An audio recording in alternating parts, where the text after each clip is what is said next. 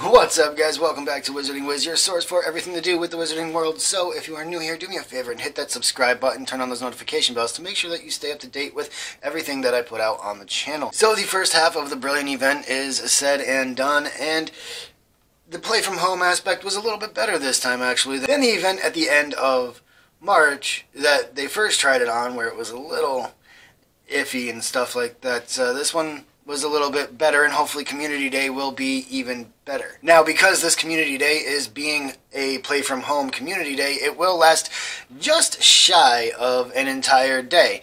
So, it will be starting at 12:01 Saturday morning, technically Friday night, depending on how you want to look at it. 1 minute after midnight. So, if you're a night owl like me and you want to stay up late, or you know, if this quarantine because of the Rona's got you all messed up and you want to stay up a little extra time, you can get started Friday night, go to sleep, get a couple hours, get up on Saturday, finish it with plenty of time to go on. There will be some tasks involved, nothing really crazy. Most of it catching certain amounts of certain foundables, for example, like 10 pickets and things like that, because this event will be featuring the Central Park page of the registry in the Magizoology section of your registry. So the most intensive thing you're going to have to do there, make sure you have at least 2 Trace to Potions ready to go, because you're going to need to use 2 of them. Like I said, the rest is all just catching things. It's relatively simple, and the rewards are worth it. You're going to be getting 3 different spell books, not 3 different spell books, 3 red spell books, 40 gold, and 300 Wizarding XP for all of that, on top of the stuff that you get already, which will be segments of the Murtlap fragment, as well as some stuff to make a Brain Elixir, and 1 Brain Elixir, which is pretty cool. As far as what to keep your eye out for on Community Day, we're going to be getting the Erumpent, the Mountain Troll, Demiguise, and Picket. All will be spawning in the wild. The Trace Detection Potion will help you spawn not only those, but you will also be getting the Bowtruckle Branch, the one with all the Bowtruckles on it. You'll be getting some of those if you run the Trace Detection Potion as well. Now, landmark areas are going to be turned off as they usually are for Community Day. In fact, they're going to be turned off until further notice. This was released with the notes for the recent update you guys might have noticed that came out yesterday, or started rolling out yesterday. Some of you may have it already, some of you may not. And I will make a separate video to go over all of those notes. That'll probably be up tomorrow or later on tonight, depending on time. But just know that if you live near a landmark, you're not going to be seeing those things. For example, I live right up the street from a 9 3/4 landmark flag.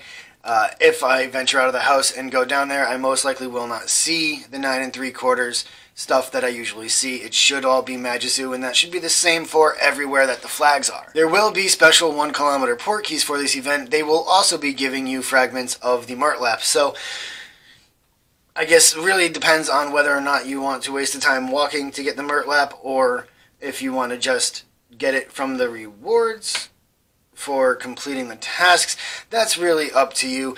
Personally, I find the other stuff in port keys usable, you know, like energy. XP is actually really usually my favorite, and then some ingredients as well that you typically don't come across, like unicorn hair and things like that, are useful in the port keys. So keep that in mind when making the decision if you're going to use the port keys or not. Like I said, they will only take 1 kilometer, and if you pace back and forth in your house enough, you should be able to unlock at least 1, if not more. At least hold on to them, maybe. I don't know. The choice is yours, guys, but that's what's going to be there. And, of course, as per usual, the free store pack. Now, once again, I don't understand why they continue to give us ingredients for the Trace Detection Potion when they are so abundant. It's ridiculous. I'm constantly deleting ingredients for the Trace Detection Potion to make room in my storage for ingredients I need for potions that I use as well, aside from the tonic potion. But once again, we are getting enough ingredients to make 1 tonic potion and 50 spell energy. So at least they doubled the spell energy this time around, because just 25 spell energy really kind of sucks. And personally, I think that they should get rid of the tonic potion ingredients, even though I know that we were supposed to use 2 of them, and using them is going to bring some stuff for the event. Most of us already have them, or at least have enough ingredients to brew them, and they're only taking 3 hours right now with the master notes, so giving us the ingredients is really kind of a slap in the face.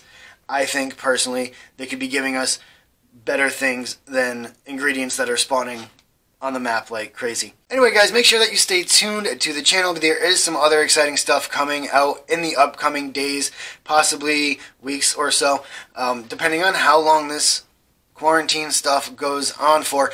There are more interesting factors coming to the game to make it a little bit more play from home. So make sure that you stay here to stay up to date with that. Good luck on Community Day, guys, and until the next one, stay safe and watch out for those Dementors.